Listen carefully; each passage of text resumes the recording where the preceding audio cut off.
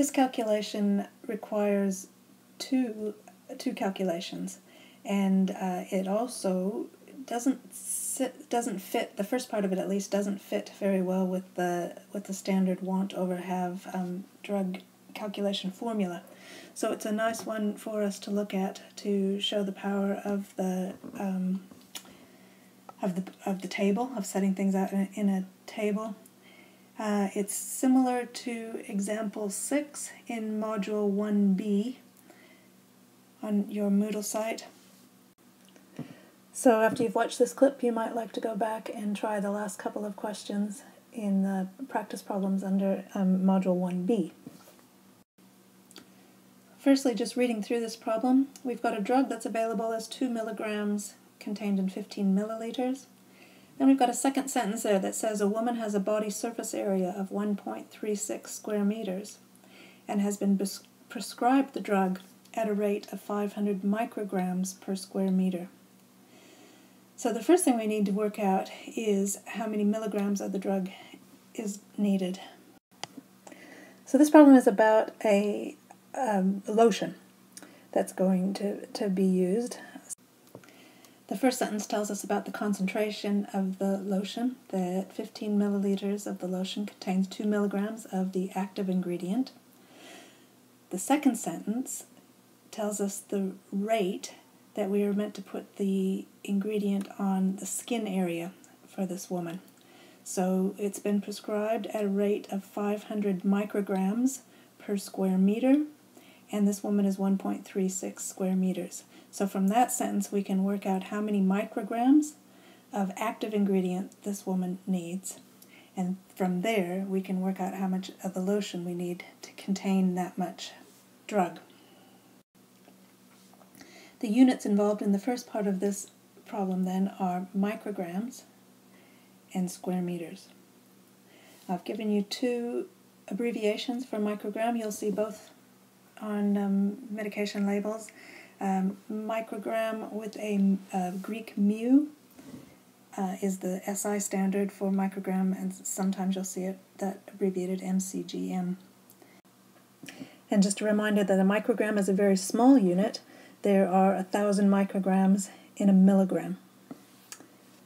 So our units then, our micrograms and square meters, our numbers are, we've got a drug coming as 500, our order is for 5 micrograms for every 1 square meter of skin. This woman has 1.36 square meters of skin that we're going to cover. So this time the number that we're looking for is up in this top box. So just thinking about reasonableness, a reasonable answer, again, if she had 1.5 square meters of skin, 1.5 times 500 would be 750 micrograms. 1.36 is a bit more than 1 1/3 square meters, so we certainly expect our answer to be between 500 and 750 as a ballpark figure. Okay.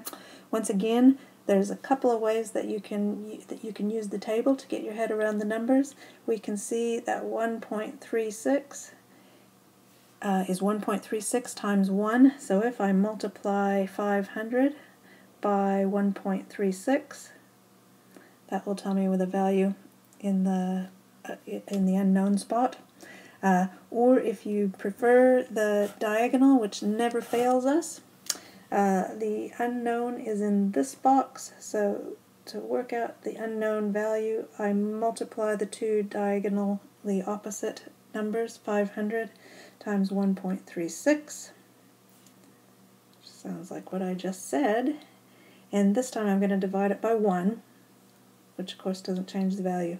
Okay, so either way you look at it, to find that unknown value, you're going to multiply 500 times 1.36. And that will give us a value of 680. And our units are micrograms, because that's where the unknown value is. So I've got 680 micrograms. And that sounds like a reasonable answer because I expected my answer to be between 500 and 750, and 680 certainly is that. Now, coming back to how the drug comes, it comes as 15 milliliters containing 2 milligrams, so 2 milligrams per 15 milliliters. So the active ingredient there is given in milligrams. So to set up the next part of this, I need to have my micrograms expressed as milligrams, or change the active 2 milligrams per 15 mils to micrograms per 15 mils. Either way, when I set up my table, I need to have I only get to use 2 units. Now, a general rule of thumb, if you change everything to the smaller unit, in this case the micrograms, then you have less decimals. You usually have more whole numbers to work with. Whole numbers are easier to estimate with, and so it's often easier to see whether your answer is reasonable if you're working with non-decimal numbers. So in this case, we're going to change everything to micrograms, the smaller unit, and then work out how much of the lotion is needed in order to get 680 micrograms. So now, setting up the second part of this problem, I'm going to take those 2 milligrams per 15 mils, and I need to change my 2 milligrams. I need to express those in micrograms. So 2 milligrams is the same as 2,000 micrograms. Every milligram contains 1,000 micrograms. So when I fill in my table here, my concentration is 2,000 micrograms in 15 milliliters. Notice that we've changed the units here to micrograms per milliliter because that's how the lotion comes. And from my earlier calculation, we want 680 micrograms, so that goes into here. So for this problem, I want 680 micrograms. I've got 2,000 micrograms per 15 milliliters.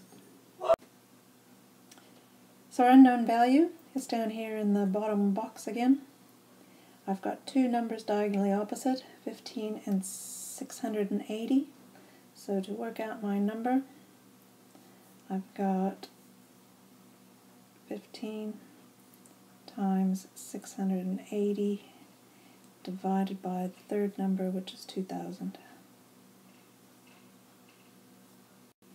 Thinking about a reasonable answer, if I used 7.5 milliliters, that would give me 1,000 micrograms.